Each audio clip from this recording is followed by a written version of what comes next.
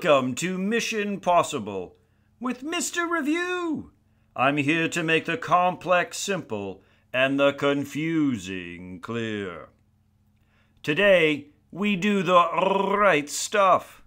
How to write in FRQ. Shakespeare was my teacher. I'll never forget his words.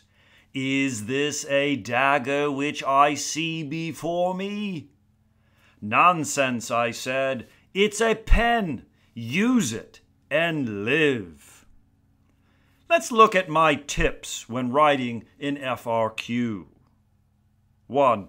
Read the question carefully. 2.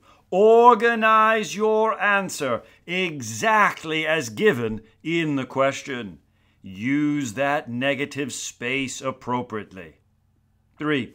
Use the exact vocabulary from the question in your answer. 4. Methodically link back your answer to the exact vocabulary in the question.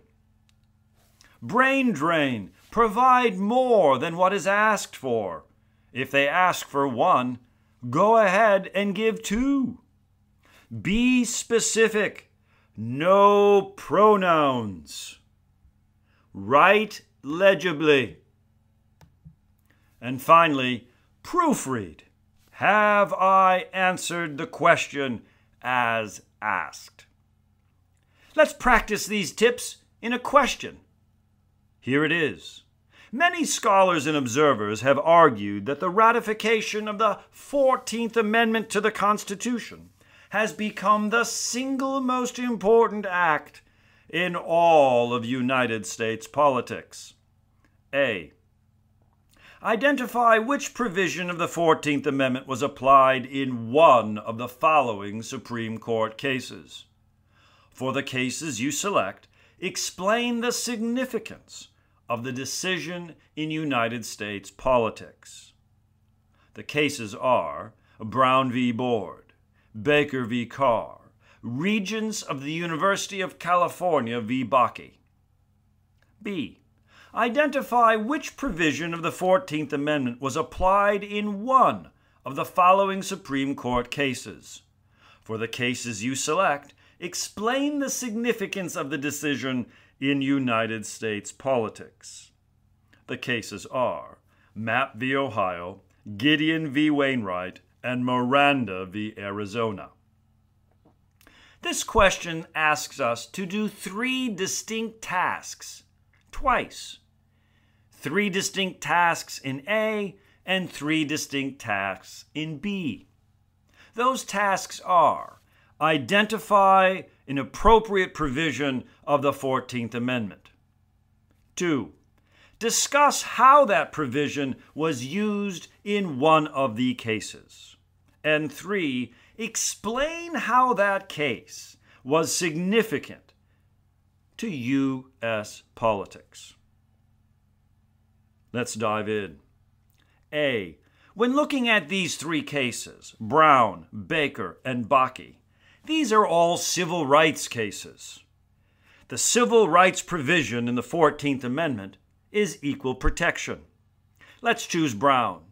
In Brown v. Board of Education, the Supreme Court applied the Equal Protection Clause of the 14th Amendment. The Brown v. Board of Education case desegregated the schools. Segregation deprived the plaintiffs of the equal protection of the laws under the 14th Amendment. But how is this significant to the broader U.S. politic? In the case Brown v. Board of Education, the civil rights movement was nudged. In Brown v. Board of Education, the equal protection as applied led to the civil rights movement. But remember, it asks for 1, but why not give 2? The Equal Protection Clause was applied to the Bakke case. In the Bakke case, the admissions program violated the Equal Protection Clause of the 14th Amendment.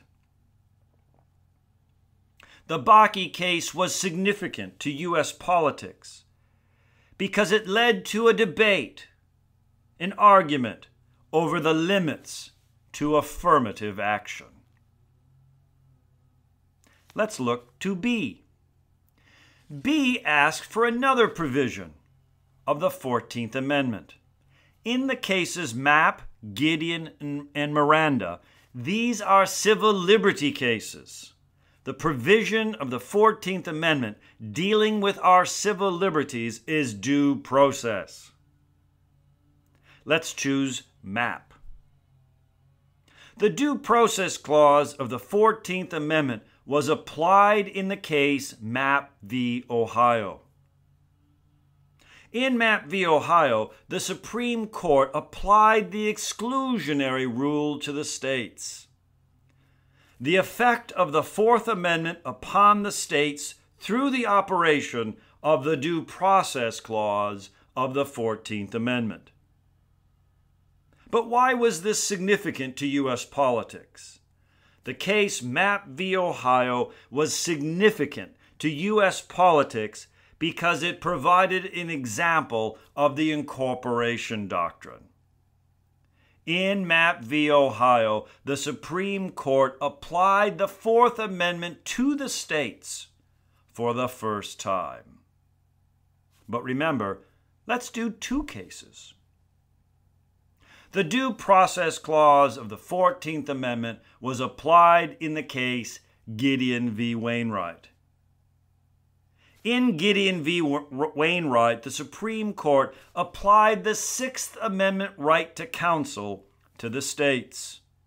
Certain fundamental rights safeguarded by the Bill of Rights also safeguarded against state action by the due process clause of the 14th Amendment. The significance of Gideon again. The case Gideon v. Wainwright is significant to U.S. politics because it provides another example of the incorporation doctrine being used. In Gideon, the right to counsel was applied to the states, thus providing an example of the incorporation doctrine. This is how you write an FRQ. Let's be reminded of the tips. 1. Read the question carefully. 2. Organize your answer exactly as given. 3. Use exact vocabulary from the question again and again.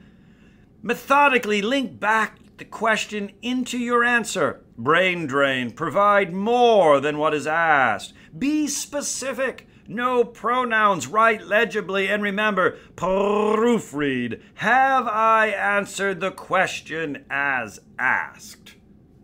As my teacher would say, the world is our stage. Make it script with some panache. FRQ, FRQ, wherefore art thou, FRQ?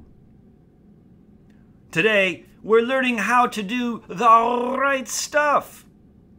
Welcome to Mission Possible with Mr. Review. I'm here to make the complex simple and the confusing clear.